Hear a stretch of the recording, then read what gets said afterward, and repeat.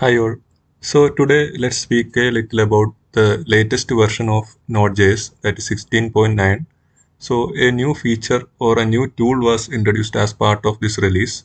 So that is the Corepack. So Corepack is a tool which can be used for managing the versions of the different Node package managers.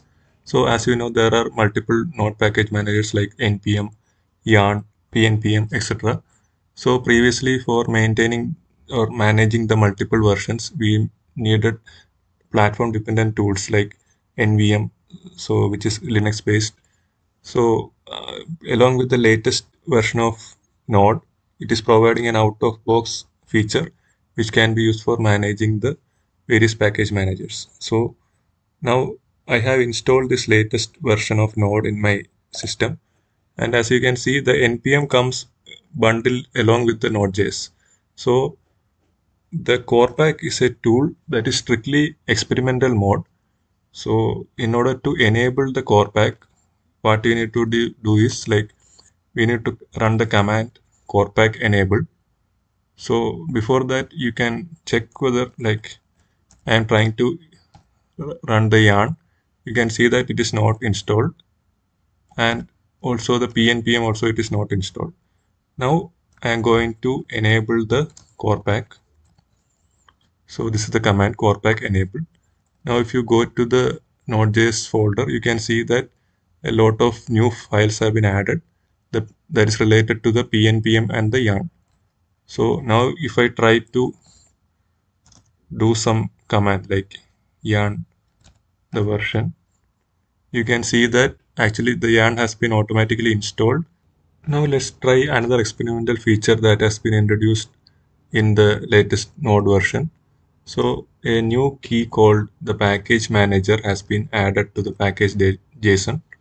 So I am adding it here, package manager, and here you can specify which is the like predefined or preset package manager which you want to use with your project. So here I am specifying it as yarn, and I am giving the version as the current version which I have installed in my machine.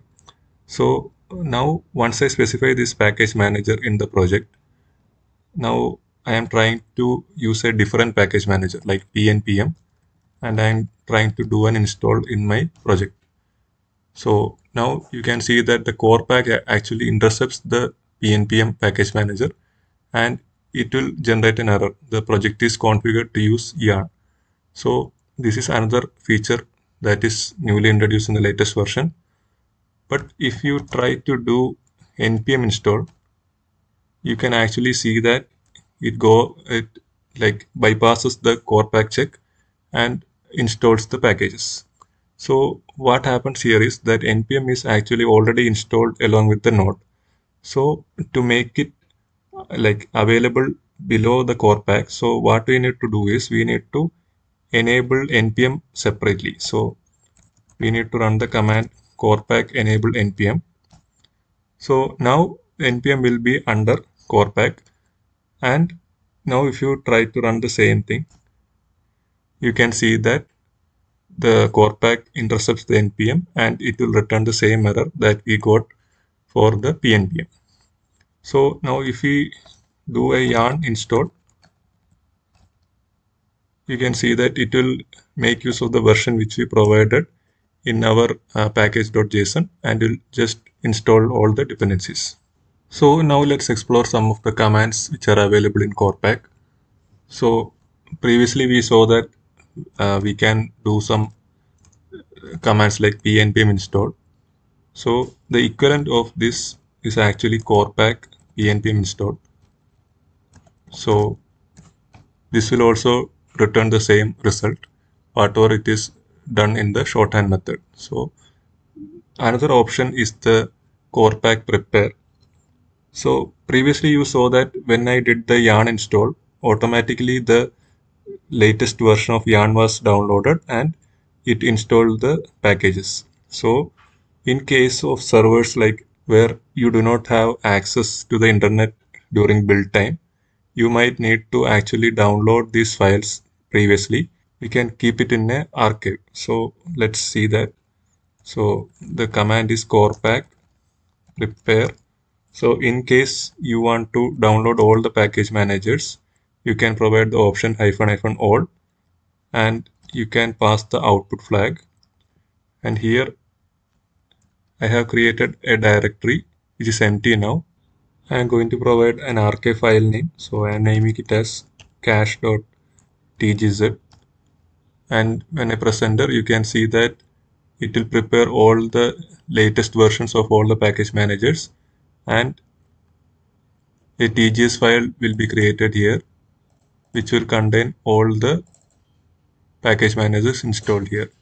So once the TGC file is created, we can make use of the archive file even in offline mode, and we can use the command corepack hydrate, and you can give the path here.